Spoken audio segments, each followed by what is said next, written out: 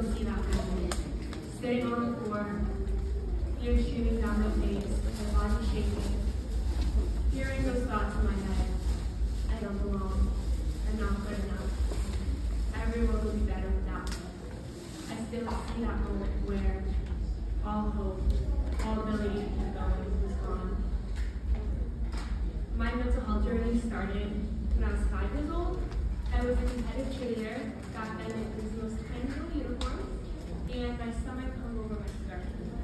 And someone close to me who I looked up to, who I loved, and wanted to be just like that person. She made a comment about my body. And from that moment, 5 years old, something about me wasn't good enough. And something I couldn't control. I'm 5 years old. I became afraid of growing. 5 years old, I was afraid of growing. Something we all have to do as humans. And I started to spiral constantly. I had to be perfect. Growing up then, in school, I had to have perfect grades. I had to be a perfect cheerleader. I had to be super happy in front of the world. I had to be this idea of what perfect was. But inevitably, one test is a little too hard and you don't get that 100. A new cheer scale is a little too hard and I fall on my face at a competition. Small things happen that make me constantly feel like I'm not good enough, I don't belong, and they would be better off without me. By the time I was 12 years old, I was completely convinced that I wouldn't live very long. I didn't want to be here anymore. I wanted to talk about it, but in middle school, what happens when you talk about something that no one's talking about? People teased me, made fun of me, made me feel so alone. So I started a blog. Blogging wasn't really a thing back then, it was almost 15 years ago now, and I just had to talk about it. I called it Inspiring My Generation, and I thought maybe I can inspire my peers, my friends, my loved ones to talk about it, to talk about something that helps them get through their day, to talk about how they're feeling, what they've gone through, hoping that maybe someone else would understand, a conversation would happen, and we'd get through it together. Didn't really happen. So when I turned 15, I told myself, maybe they're just not hearing me. So I started a podcast. It was called Blog Talk Radio back then. Podcasting wasn't a thing yet. But I knew I had to talk about it. I was way ahead of my time. But I just kept trying. And then I got to high school. And everyone's asking you who you're going to be, what you're going to do. They want to know the rest of your life, and I didn't know who I was. I didn't know that I wanted to be alive. I didn't think I was going to make it this far, let alone see 5 years down the line, 10 years, 20 years. It became so overwhelming. In the midst of that, my parents separated, and that piece of safety that I had suddenly felt like it was gone, and I didn't know what to do. And everything started to feel so much more difficult and so much more isolating. Went away to college, convinced that just get through college, you're gonna graduate, you're gonna get a job, life's gonna work out. Well, it's not actually that easy. I went away to college, my grandparents, my grandfather, my best friend in the world, FaceTime me 3 times a day.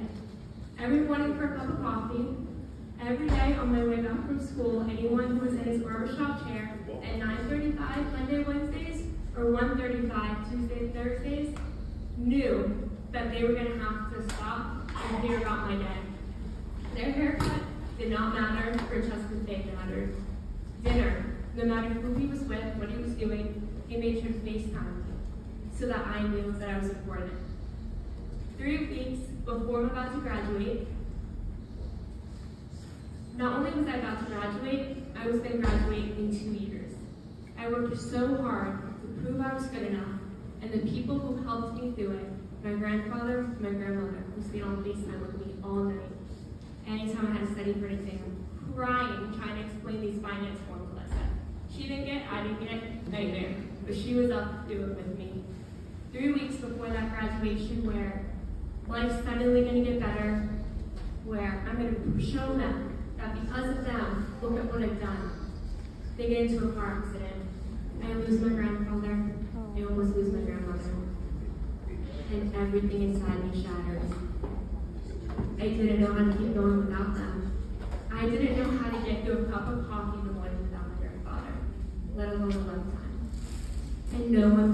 talking about mental health. No one was talking about breathing or coping skills. So I didn't know what to do. My grandmother was in the hospital for a while. I slept in a hospital chair next to her, did not leave her side. We were going to go through it together. My best friend in the world. But Christmas came around, Christmas Eve, and a day that we would spend together. The three of us would snuggle in bed before Christmas Eve so that we could watch The Grinch and drink cappuccinos with the phone. That was never going to happen again. And all these emotions flooded and hit me. I didn't want to be there anymore. I didn't know how I was going to get through that moment. I attempted to end my life on Christmas Eve. My uncle was the one who helped me do it. 27 days later, I lost him to suicide. And my heart shattered because when he had that conversation with me, he understood what I was going through. He knew exactly what I was feeling, but he didn't tell me. And that's when I realized how important conversations were and how important it was to talk about it. But again, when I tried to talk about it, no one around me knew what to say. They said, it's fine, you're fine, right? You don't know what to say, you don't know what to say. And my parents, terrified, because what do you say when your child tells you they don't want to be here anymore? You know what to do. I withdrew from my master's program at the time, moved in with my aunt and younger cousins, tried to do everything I could to take care of them. 2 months into that, no sleep, not eating, not taking care of myself, not being there in any way for myself or paying attention to my own mental health. I ended up in the psych ward after 2 more attempts. And in the psych ward, I saw how many other people never had that emotional support that they needed and never had a conversation, that no one ever said, how are you? And looked in their eyes and made eye contact and wanted to actually hear that answer. How many people never had a chance to learn about coping tools, about something that could help them get through those hard moments. And I realized I needed to do something about it. But I didn't get any new tools while I was there. They weren't telling me what to do. They were just keeping me safe for 72 hours. So I felt like I had to figure it out myself. Forgot about my PowerPoint. So I took Inspiring My Generation, this blog. I was 12 years old, that podcast when I was 15, and I decided I was going to do something to have conversations.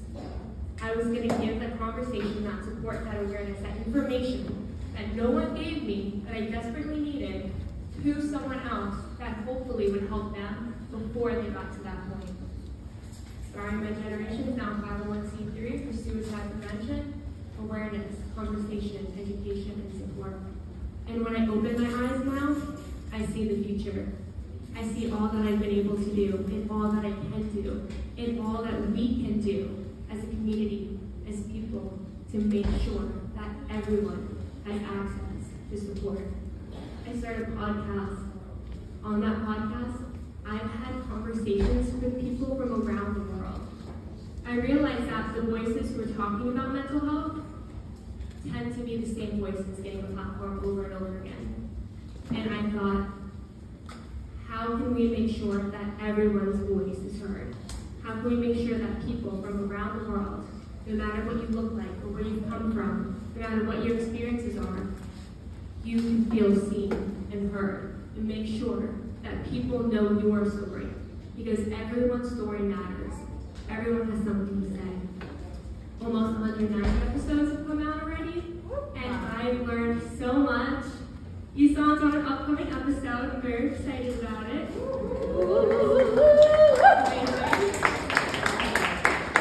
We've donated handmade cards to patients hospitalized in the psych ward.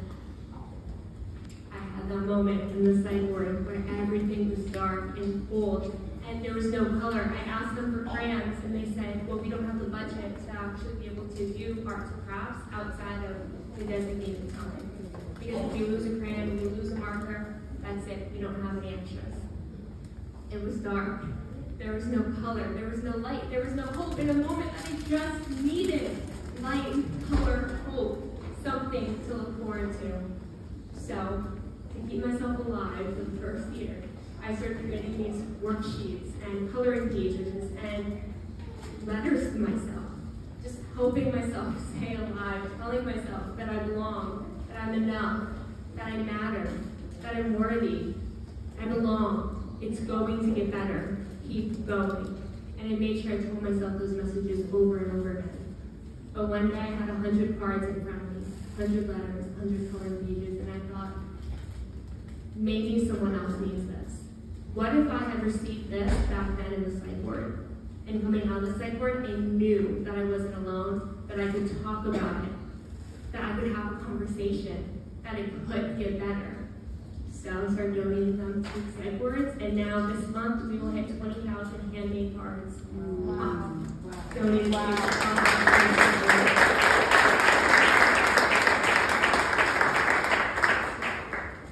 I've started giving presentations, bringing those tools back to kids who need them, because our schools aren't talking about it.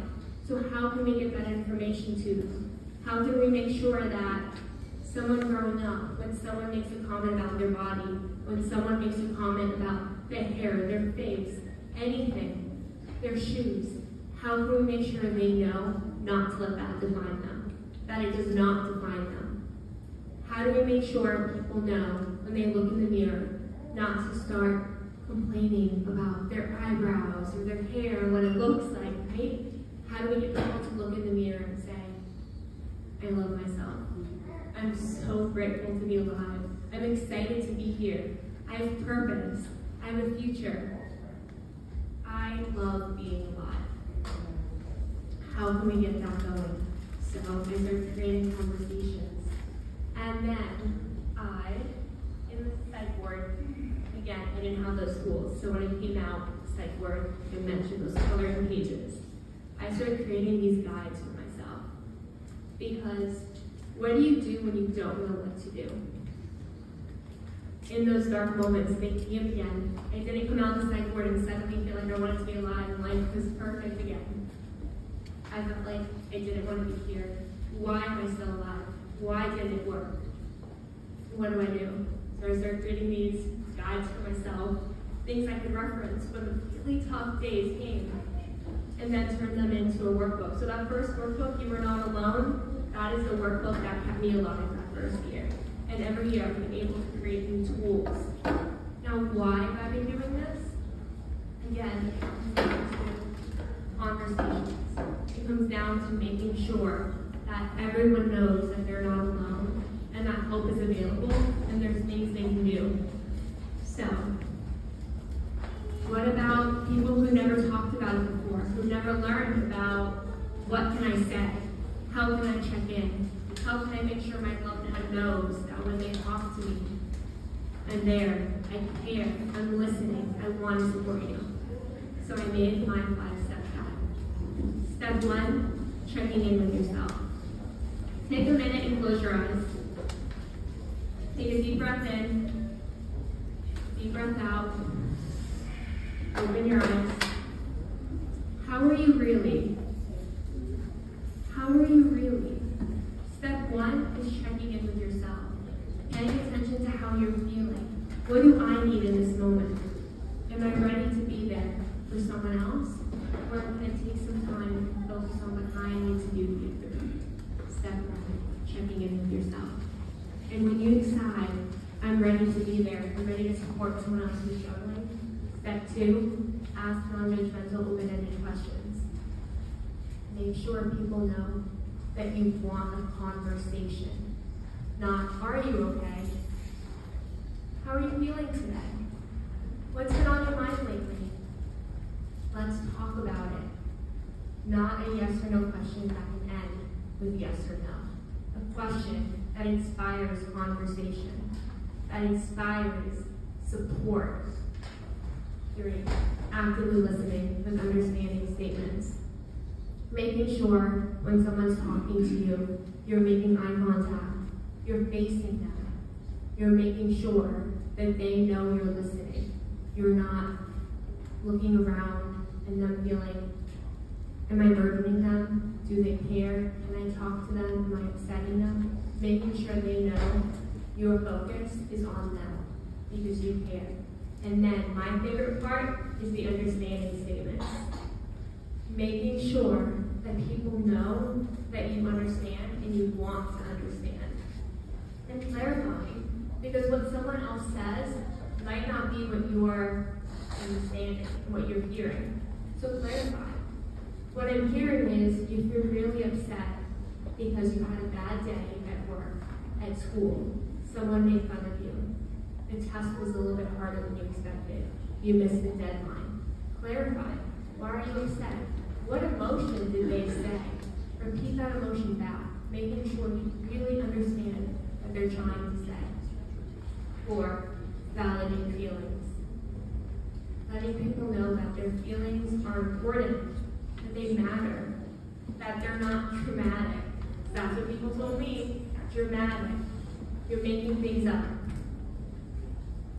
You're seeking attention. And make sure people know that it totally makes sense that you're feeling that way. No wonder you're feeling that way. It's okay to feel overwhelmed. It's okay to feel anxious. It's okay to not know what you're doing. And then follow up.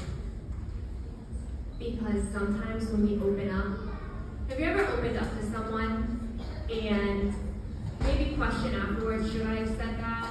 Did they care? Can I talk to them about it again? Yeah, I do that a lot. So, said, follow up. How can I make sure someone knows that you're talking again? Maybe it's a phone call, maybe it's a text, maybe it's a FaceTime. Maybe it's sitting in person and saying, thank you for reaching out to me the other day. I'm here if you want to talk again. It's okay not to be okay, but I'm here for you anytime you need some more. How can we make a difference? How can we save lives? Where does suicide prevention begin? For me, it all began with a conversation, and I'm so grateful and honored to be able to have a conversation with all of you today. Thank you.